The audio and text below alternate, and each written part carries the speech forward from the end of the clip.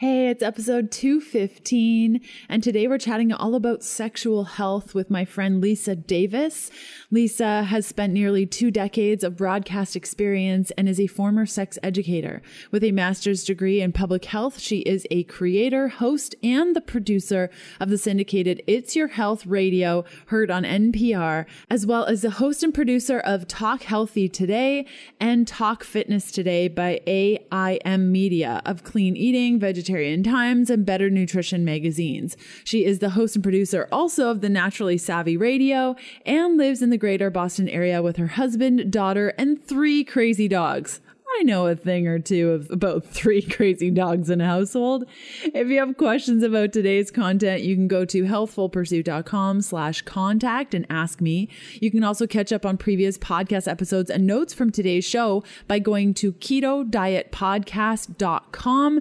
Just look for episode 215, and I've included all the links and resources and everything from today's episode on that page. Okay, let's do this thing. Hey, I'm Leanne Vogel, and you're listening to the Keto Diet Podcast. I've put together a free 21-page guide on achieving weight loss on your keto diet if nothing is working. Grab your free guide at ketoforwomen.com to get the steps you need to overcome the hurdles standing in your way. Thanks so much for listening, and let's get started with the show. My name is Lisa Davis, and I am here for a takeover. I want to thank Leanne so much for inviting me to do this. I am honored. Leanne, I'm a huge fan, and I love not only your podcast, but I love hearing you on other people's podcasts. As a matter of fact, I loved hearing about your journey to health on the Fit to Fat to Fit podcast with Drew Manning. Drew is featured in my book, Clean Eating, Dirty Sex. Yes, that's the title, but don't worry, it's not about dirty sex. It's a memoir. It's a cookbook. It's a healthy lifestyle guide. What I'm going to talk about today is sexual health, why it's so important, what it is, how it's helped me in my life, how I've helped others with their sexual health, and how listening to this can help you. I'll have lots of tips and advice. Before I jump into the topic of sexual health, I want to talk a little bit about my journey to health. I was the product of a health nut and a marathon runner. Both my parents were super health conscious, and I was a kid that just wanted to eat as much junk food as possible. So it got a little tricky at times. Now, my grandmother was what I call the original health nut, and she got my mom eating that way, and my mom tried to get me to eat that way, and it didn't really work. I go into this a lot in my book in the memoir section, so I'm just going to overview it here. But luckily, eventually, I found my way to healthy living, and I wanted to help others with that.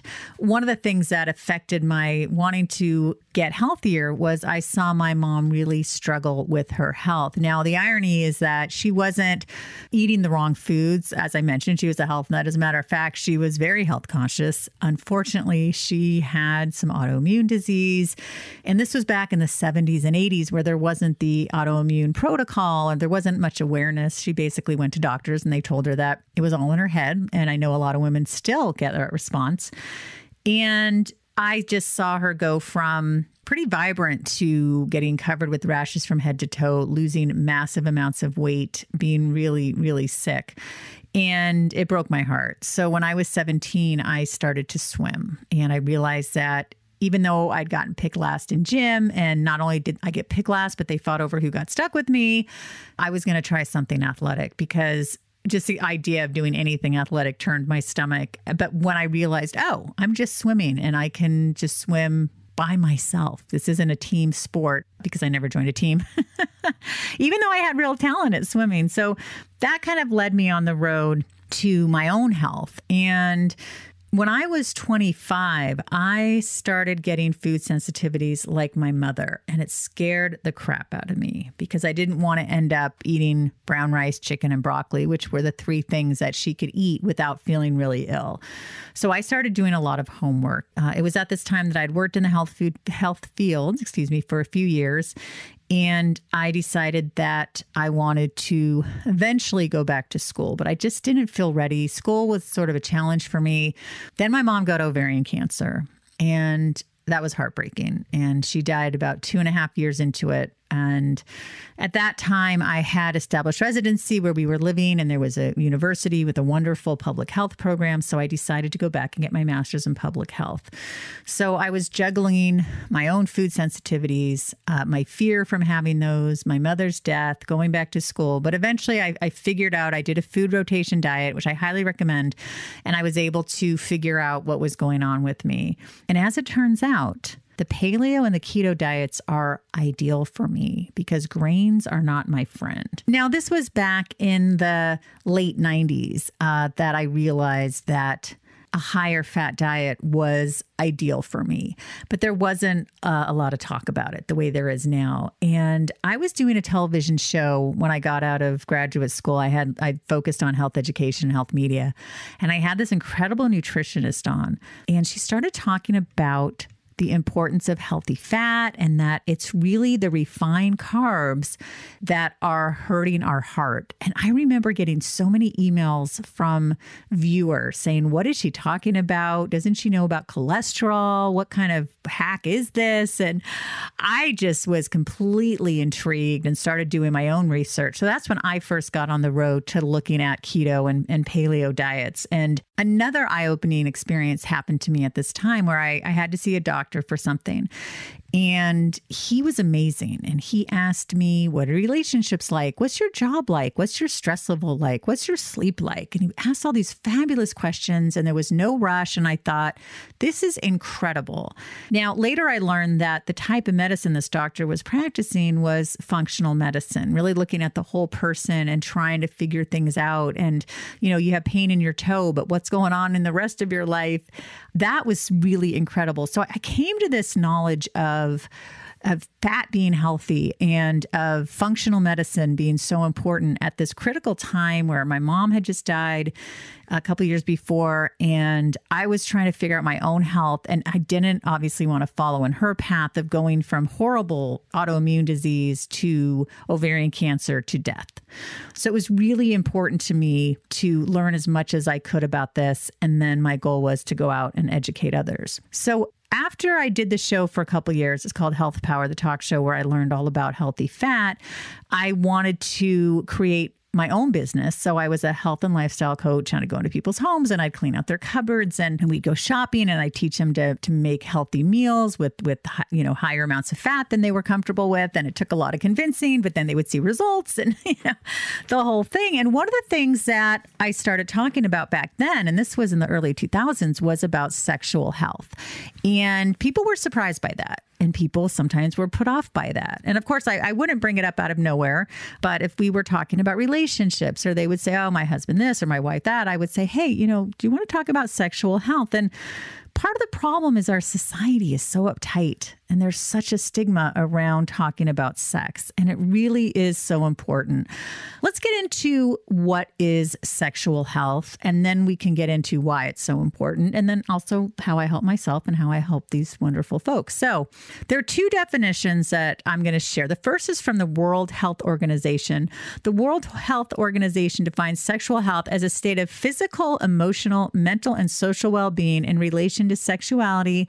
It is not merely the absence of disease, dysfunction, or infirmity. Sexual health requires a positive and respectful approach to sexuality and sexual relationships, as well as a possibility of having pleasure and safe sexual experiences free of coercion, discrimination, and violence. Now, the American Sexual Health Association, their definition of sexual health is the ability to embrace and enjoy our sexuality throughout our lives. It is an important part of our physical and emotional health. Being sexually healthy means understanding that sexuality is a natural part of life and involves more than sexual behavior. This is huge. This is a really big takeaway. Recognizing and respecting the sexual rights we all share, having access to sexual health information, education, and care, making an effort to prevent unintended pregnancies and STDs and seek care and treatment when needed, being able to experience sexual pleasure, satisfaction, and intimacy when desired, being able to communicate about sexual health with others, including sexual partners and healthcare providers. So those two definitions are really important. I like how the World Health Organization defines it as a state of it's physical, it's emotional, it's mental. There's a social aspect. That's what I talk about in my book, Clean Eating, Dirty Sex, because it's not only the foods we eat, which we'll get into, and the exercises that you do, but it's also your emotional state, your social state, how you feel about yourself, how you feel about your partner or your partners. It really is about looking inward. While I was doing my business, I also worked as a sex educator. Now, as a sex educator, it fit more with the American Sexual Health Association's definition, where I did talk with teens and young adults about understanding that sexuality is a natural part of life, about sexual rights, about STDs and pregnancy prevention, and also about experiencing the sexual pleasure and satisfaction, because for a lot of young women and teen girls, it's really not about that. And they're oftentimes, or in my experience, I found doing it for reasons that wasn't about their sexual pleasure, but was about having a boyfriend or feeling worthy. And I want to just talk just a little bit about my own experience with having an unhealthy relationship with sex. And then we're going to jump into the why sexual health is so important. So I don't know if I'd call myself a sex and love addict, but I was definitely on the border of that. I was very awkward and very skinny and very uncoordinated and very uncomfortable in my skin. And that was apparent. Again, you can read more about this in the book, Clean Eating, Dirty Sex, in the memoir portion. I share some pretty humiliating things that happened, and it's also very funny, and there's lots of good humor in there as well. So I think you'll enjoy it. But at any rate, I started having sex at 19, and I discovered that after years of being shunned by boys and young men or teens, I started getting lots of attention. Late bloomer, big time over here. And I started using it to feel worthy and to feel good about myself. And it wasn't about the pleasure at all. I often didn't feel respected, but I still felt like this is going to prove that I'm not that loser that I always felt like growing up. So eventually I was able to turn things around and got some good therapy and some good help. And it did make a difference. Although even now, I still sometimes struggle with attention-seeking behavior, and I have to be really careful online. And it's a tightrope. It's tough. Luckily, I have a very understanding husband who will, I'll talk openly about, I've been online too much, or I got to be careful what I post. For some reason in 2015, I got to really look at what was going on, because I posted way too many pictures of myself with cleavage, and it's embarrassing, but I've gone back and deleted, I would say, most of them. So for me, finding my way to a healthy relationship with myself, a healthy relationship with sex, has been really life-changing. And to be able to bring the work that I learned as a sex educator to the work that I did as a lifestyle coach, health and lifestyle coach, was really incredible, because when I worked in sex ed, I was working with older teens and young women. And then when I was working as a health and lifestyle coach, I primarily had women, I would say 30s and 40s, who had families.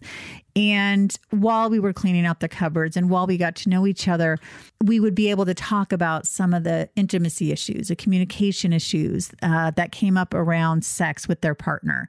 And to be able to help them and to get them on the right path was really, really satisfying. One of the things that it took, though, was for them to be open, for them to, if they had issues around sex, if it made them feel uncomfortable, to talk about this, to why does it make you feel uncomfortable? How were you raised? What do you think about? And to get them to get a different mindset around it, to shift the paradigm and feel like it's okay to be sexual. It's okay to want to enjoy my body and to explore my body through masturbation, to be with my partner and to ask for what I want. And it also is important to talk about things that I talk about in the book, like resentment and trauma. There's a lot of women have trauma, and it can really affect your overall health and your sexual health. So getting open, feeling like you can look at this topic and challenge your beliefs on it, is really key. And I found that was something, in addition to the information that I'm sharing in this podcast and that I'm going to continue to share,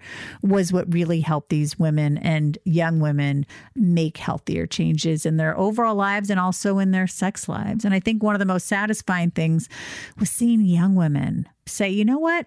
I don't want to have sex with that guy, and I'm not going to do it just because he wants to, or it's not just all about his pleasure. I'm going to ask for what I want as well. And that was super empowering. Today's episode continues after this short message from one of my sponsors who make the show possible, plus give you some great deals on my favorite things. Today's show is brought to you by Four Sigmatic, the makers of my favorite magic elixirs, like the Lion's Mane Elixir.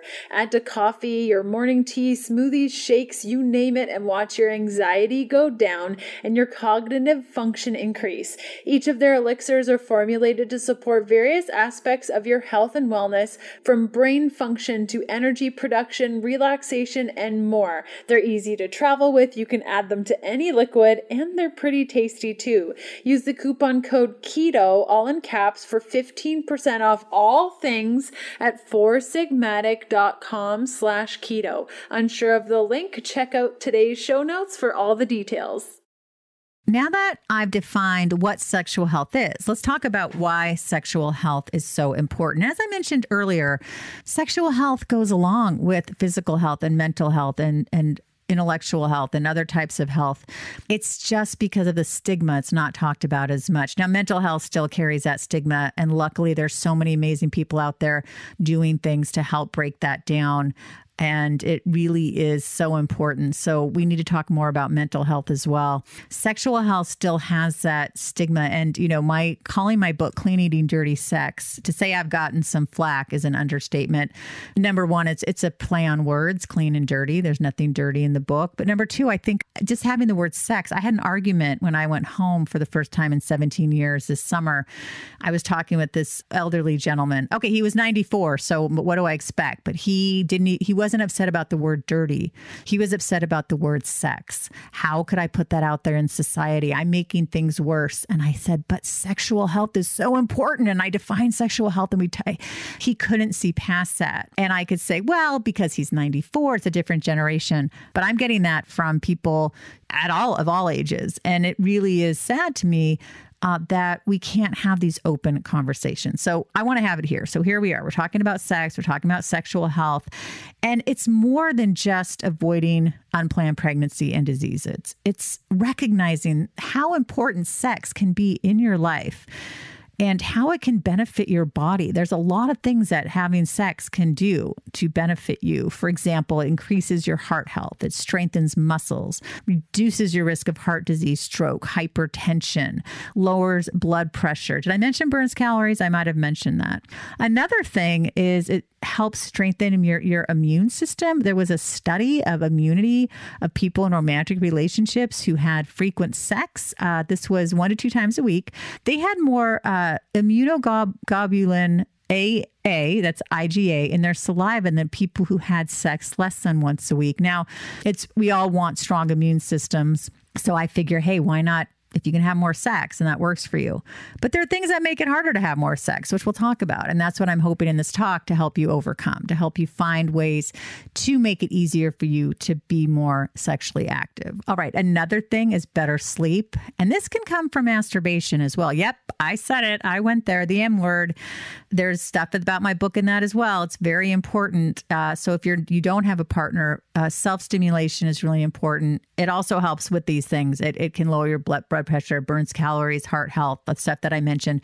With the better sleep, that's, a longer lifespan. I mean, we all know how important sleep is as well. One of the things that's interesting too, and I'm going to focus on women here, is that when you have an orgasm, it releases natural pain relieving chemicals and increases your blood flow, which is good for your body. It can also reduce incontinence. It can relieve premenstrual and menstrual cramps. It can help produce more vaginal lubrication, build stronger pelvic muscles. It's so important to be sexually active. And like I said, if you don't have a partner, and by the way, I should re-say that if you do have a partner, I still think masturbation is really important. Let's talk about the ways that sex benefits you on an emotional, mental level. It really can help you with your feeling of trust and intimacy. And it can help you to express your emotions. It can boost your confidence. It's really, really key. So I encourage everybody to take the things I'm talking about today and put them into action. So what I want to talk about first, I want to talk about foods for improving your sexual health, because there are some great things that we want to keep in mind. When I'm talking about foods for sexual health, and this goes back into the keto, which is great, is we're looking at healthy fats, we're looking at antioxidants, flavonoids, nitric oxide. Okay, let's start with healthy fats. Now, some of this you might already know, but I just wanted to go over this quickly. Healthfulpursuit.com. I just love this site. What to eat on a keto diet. This is from the wonderful Leanne. And I just want to talk a little bit about the types of fats that we're looking at. So saturated fats, they are solid at room temperature. They're great for higher temperature cooking. They've gotten a bad rap over the years, but they're actually awesome for our health. And this is Leanne's words. I'm reading from her sheet. Great for the heart, liver, brain, nervous system, and more. Helps increase HDL cholesterol. These saturated fats, examples are beef, coconut oil, lamb, bacon, tallow, suet, and butter. Monounsaturated fats, these are MUFAs. I think some people call them MUFAs. These are typically liquid at room temperature and solid when chilled, moderately stable and good for light cooking between 320F and 350F. Look for words like cold pressed, French centrifuge extracted, and expeller pressed. There's little chance of consuming oxidized fats, which can cause cell damage. And examples of these are avocado oil, olive oil, almond oil, hazelnuts, avocados, macadamia nuts. And then there's the polyunsaturated fats that are always in a liquid state. They're more likely to become oxidized. Their foods containing these oils, such as salmon, trout, hemp seeds, chia seeds, and flax seeds, should be minimally heated just until cooked. And some examples of these are salmon, flax, and hemp. So what we want to be focusing on consuming often is the saturated fats. Consume often is a monounsaturated fats, so it's MUFAs, and use sparingly are the polyunsaturated fats. In my book, Clean Eating, Dirty Sex, I reached out to over 50 wonderful health experts. And one of them was Dave Asprey. And I asked him to share some information. I'm going to read right from the book. So Dave shared quality fats are clean burning energy sources that keep your body and brain running at maximum capacity. It's time to end the era of fearing fat. Let's look at some of the ways fat actually helps you. Dietary fat contains more energy per gram than any other nutrient. So it's the most efficient way to deliver energy to the parts of your body that need it, like your brain. Compared with protein or carbohydrates, fat has the lowest impact on insulin levels. Insulin spikes are what lead to energy crashes and weight gain. Now, some of Dave's favorite ways to get healthy fats, and these are mine as well, is avocado oil, coconut oil, dark chocolate. Now, remember to go sugar-free. There's plenty of great options out there. Extra virgin olive oil, ghee, grass-fed beef and marrow, butter from grass-fed cows, pastured egg yolks. Now, for me, I love to get my healthy fats from avocados. You know, on the days that I eat a whole avocado, I have more energy, I think better, and I'm satiated because fat makes you fuller longer. And you may be thinking, holy cow, a whole avocado. But then again, you're here listening to a keto podcast, so you might not be thinking that. Yep. You know, because what I'm not eating is the highly processed grains and the sugars, which raise insulin levels and make you ravenous. So as you can see, there are many benefits to eating healthy fat that not only affect your overall health, but your sexual health. And it's not just hormone production. It's the other things that I just talked about. It's going to feed your brain. Well, your brain's important for sexual health. Your energy levels are important for sexual health. Hormones, you might not know this, but they're actually formed from fat and cholesterol. So without fats, your production of hormones would suffer. They also help with the absorption of fat-soluble vitamins like A, D, E, and K. And a nutrient deficiency, I don't know if you know this, but it can cause hormonal imbalance. And if you're not getting enough fat, that can be the problem. So make sure that you're enjoying the healthy fats that I mentioned at the beginning. And we're going to get more into hormone balance when we talk about perimenopause and menopause, which is going to come later on. All right, so we've covered fat. Let's talk now about antioxidants. So what are antioxidants? Antioxidants are natural substances that promote healthy circulation of energy through increased blood flow. Healthy circulation helps the body cleanse itself of toxins as well as reduce out of control inflammation. So antioxidants are really key because they clean up the free radicals that cause inflammation of blood vessels. And when you have a healthier endothelium, the endothelium is that lining in your blood vessels, you will have better blood flow. So some of the foods that are high in antioxidants that are good for the keto diet are asparagus, avocados, berries, and dark chocolate. Those are just to name a few. Of course, leafy greens are wonderful, and those are okay as well because we're looking at very low carb vegetables. So we're looking at our arugula, our bok choy, our escarole, our daikon, our chives, our celery, spinach, and radicchio. These all are high in antioxidants, which are super important. So when you have your antioxidants and they're keeping up with the free radicals that are unstable atoms that can damage your cell walls, you're going to have better blood flow. I hope you're really enjoying today's episode. I'd love to see where you're listening from. Snap a pic and tag me at Healthful Pursuit or leave a review for the show on your favorite podcast player. It helps me out tremendously. Okay, back to the good stuff. Let's jump into the next thing, flavonoids. Now, flavonoids, they're a diverse group of phytonutrients. They're plant chemicals. They're found in almost all fruits and vegetables. So this is the same list. We've got asparagus, avocados, berries, dark chocolate. Remember, I've mentioned it before, but be sure to go sugar-free. Now, on the keto diet, there are so many great and acceptable ways to get your antioxidants. Let's go back to Leanne's wonderful blog post, What to Eat on a Keto Diet. You can just type that in on her website, healthfulpursuit.com. She has this great chart with the names and the pictures of the vegetables, and she's got arugula, alfalfa sprouts, avocado, bok choy, cabbage, celery, onions, cucumber, daikon, escarole, endive, fennel, jicama, lettuces, mushrooms, radicchio, radishes, sauerkraut, spinach, zucchini. So those are packed with antioxidants. And then there's some safe in moderation vegetables, artichoke, asparagus, broccoli rabe, braca flower. I've never seen that before. That's awesome. Brussels sprouts, collard greens, cauliflower, eggplant, green beans, hearts of palm, kale, kohlrabi. I've never had that. Leeks, I love. Okra, olives, peppers, pumpkins, rhubarb, snow peas, snap peas, Swiss chard, and more. So there's some really great stuff. And those as well have flavonoids. I mean, I'm huge on lots of vegetables. If you're on the keto diet, of course, you want to go for the very low carb vegetables, and you will get your antioxidants and your flavonoids. Let's go to nitric oxide. Now, nitric oxide is incredibly important because what nitric oxide does is it is a vasodilator. So you got the antioxidants that are cleaning everything up. You've got the flavonoids that are also helping strengthen the cell walls. And then you have the nitric oxide, which is going to make these little vessels even larger and are really great for blood flow. So where do you find nitric oxide? You find it in beets, garlic, meat.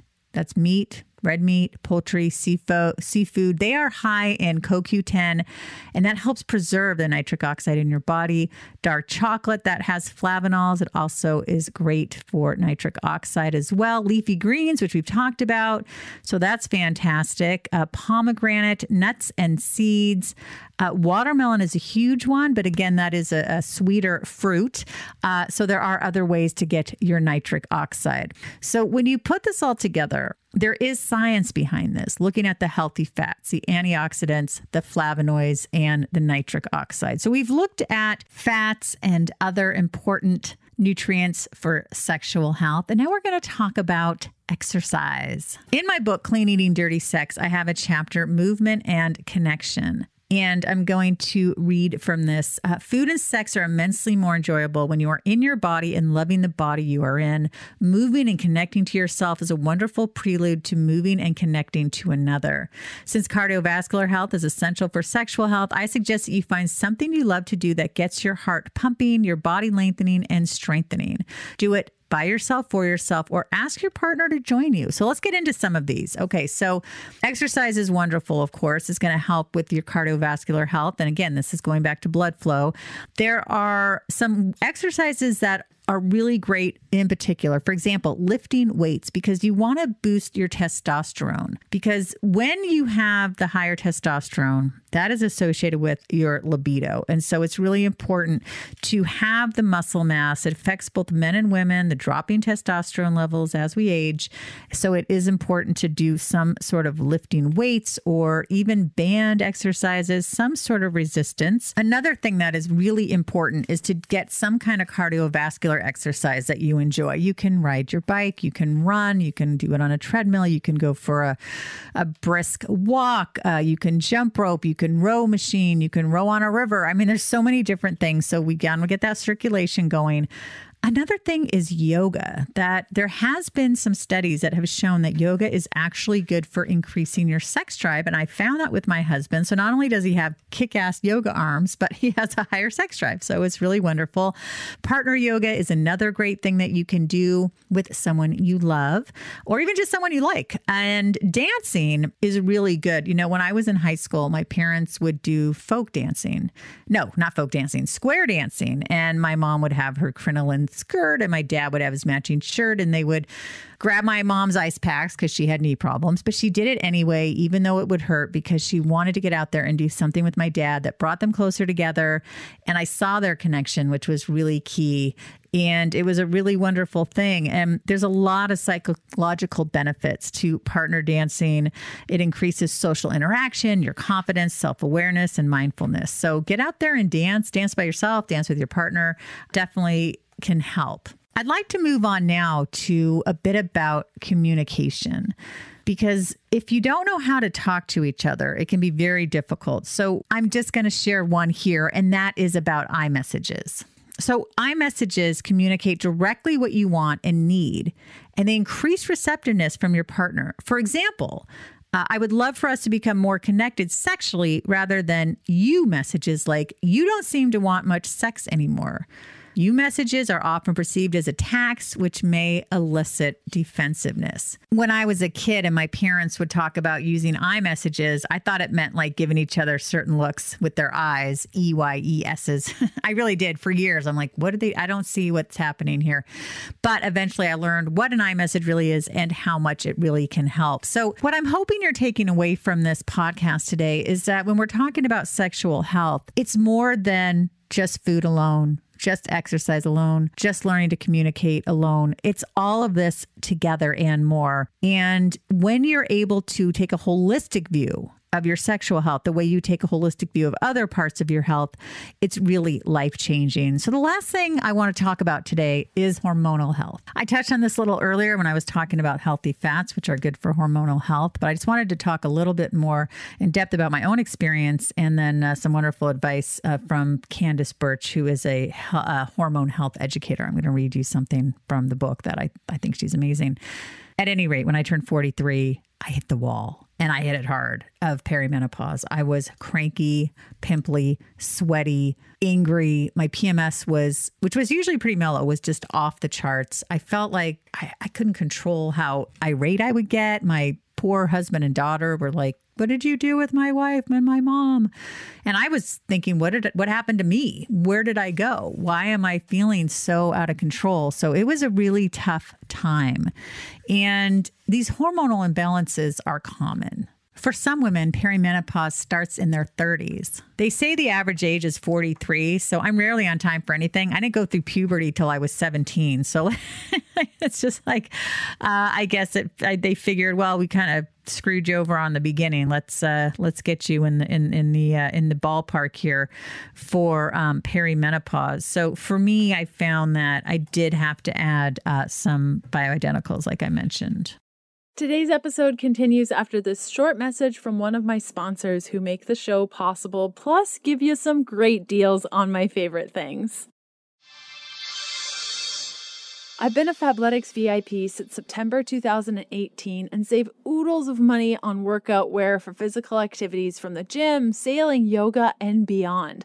The prices are fair, meaning if what's stopping you from getting out and moving your body is a fresh set of leggings, you can get the leggings and get out there. Fabletics is offering listeners of the podcast an incredible deal you won't want to miss. Get 2 leggings for $24. That's a $99 value when you sign up as a VIP. Just go to fabletics.com/keto. Plus, you'll receive free shipping on orders over $49, and international shipping is available too. Again, that's fabletics.com/keto. Unsure of the link? Simply check out today's show notes for all the details.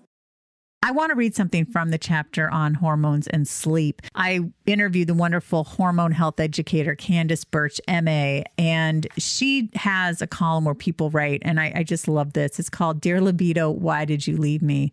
Dear Libido, why did you leave me? And what do I have to do to get you back in my life? Signed, No Mojo. And she writes, Dear No Mojo, you just might be walking around with an undetected hormone imbalance that's been sabotaging your sex life. Why and how does this happen? Well, hormones work in synchrony to maintain balance, sort of like an orchestra, where if one instrument is out of tune, the whole symphony suffers. Or like a seesaw, where too much weight at one end causes the board to swing wildly back and forth before it eventually slams to the ground. And so it goes with hormones. Take testosterone, the hormone we all associate with the drive, desire, and libido of the species. Potent though it is meant to be, testosterone has to take a backseat to cortisol, the master stress hormone that when operating in overdrive will make us too tense or tired for lovemaking. When stress hormones stay stuck on the high end of normal for too long, it is not unusual for the hallmark systems of hormone imbalance to set in. Mood swings, insomnia, headaches, and feeling generally annoyed, impatient, and definitely not in the mood. Another all too common libido lowering scenario is estrogen dominance, a situation where estrogen levels are too high relative to too low levels of testosterone, its balancing partner. The classic imbalance tends to trigger overproduction of a protein known as SHBG, or sex hormone binding globulin. You don't have to remember that. But what you do need to understand is that when there are too many SHBG proteins around on account of excess estrogens, they actually deplete testosterone, making it unavailable for the heavy libido lifting.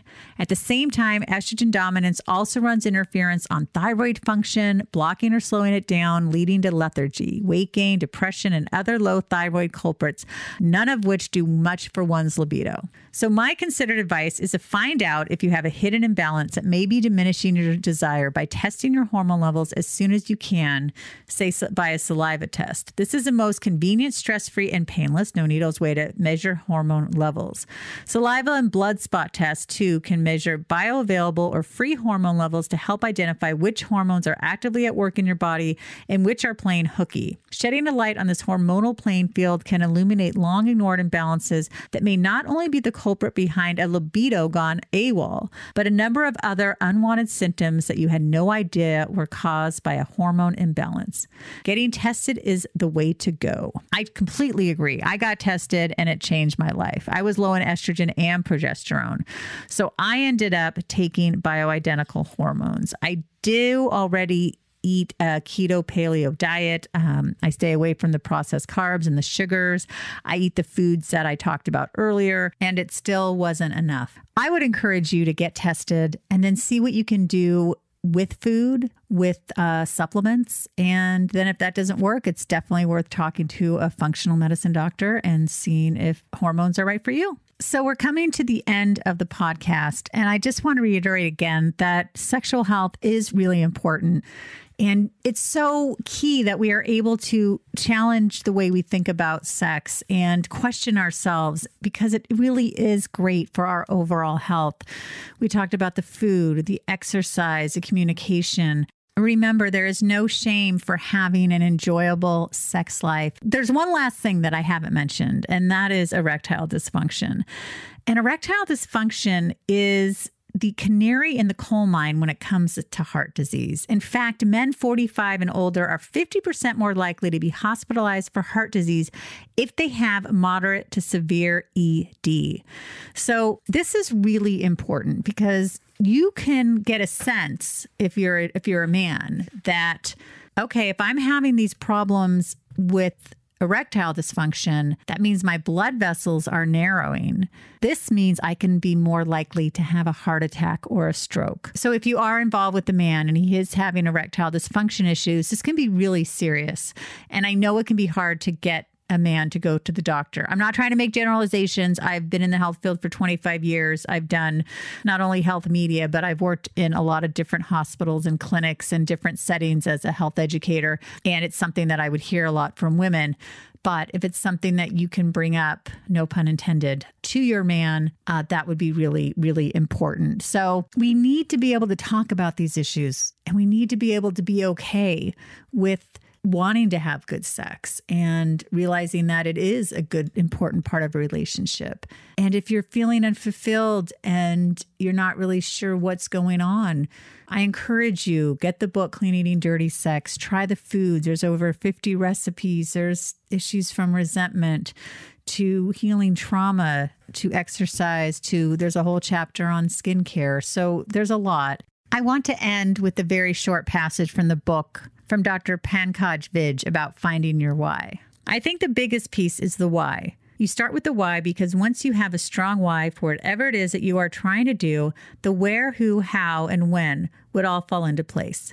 You have to peel the onion a few times and really ask why 5 or 6 times. Why do I want this? Why do I really want this? Why am I really doing this? Let's get to the bottom of the real motivation. The real thing that motivates me is my lifetime dream of climbing Mount Everest or my dream of being able to play tennis with my grandson and beat him in one game. To me, those are bigger goals than just looking good in a dress. Finding out what that why is, and when we peel the different layers of the onion, we find out that we are all very similar. We all like to have beautiful experiences. We all like to learn new things. We all like to grow and contribute in some way. Those are our highest needs, and those cannot be fulfilled if we do not have good energy flow and we are tired and foggy-headed all the time. I absolutely love that passage. And for me, I had to find my why as well.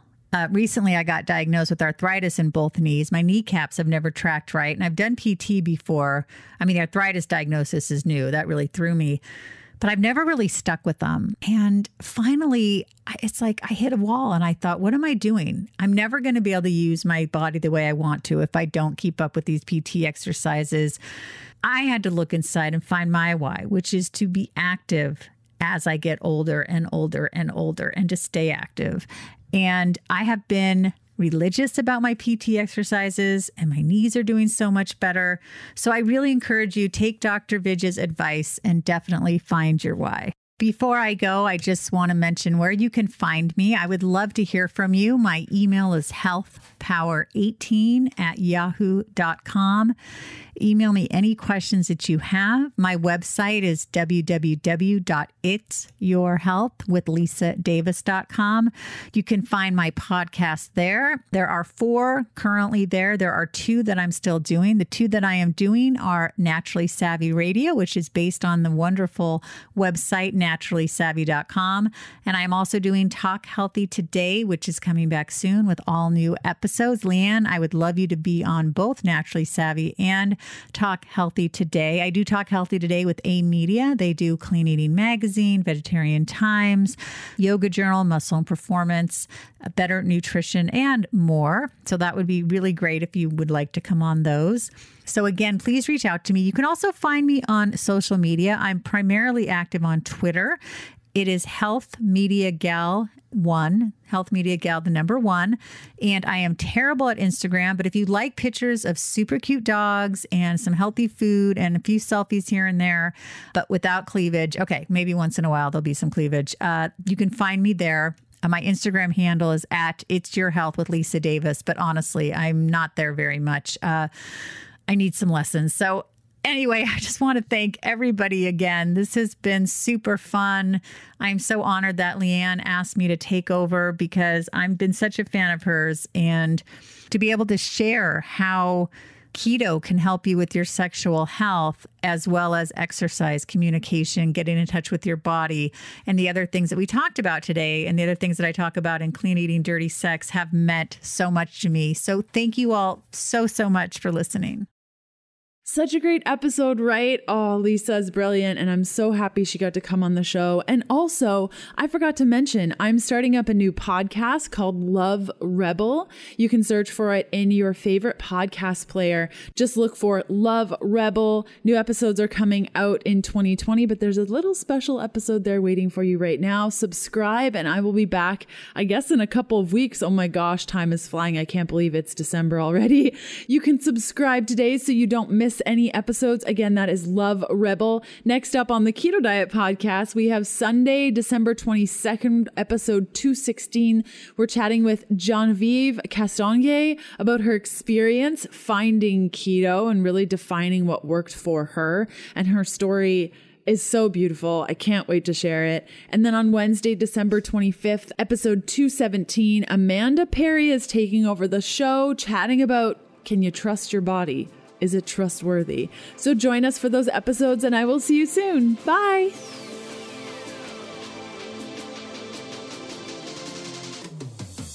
Thanks for listening to the Keto Diet Podcast. Join us again in a couple of days to discover more Keto for Women secrets for your fat-fueled life. The Keto Diet Podcast, including show notes and links, provides information in respect to healthy living, nutrition, and diet, and is intended for informational purposes only. The information provided is not a substitute for medical advice, diagnosis, or treatment, nor should it be construed as such. We cannot guarantee that the information provided on the Keto Diet Podcast reflects the most up-to-date medical research. Information is provided without any representations or warranties of any kind. Please consult a qualified physician for medical advice and always seek the advice of a qualified healthcare provider with any questions you may have regarding your health and nutrition program.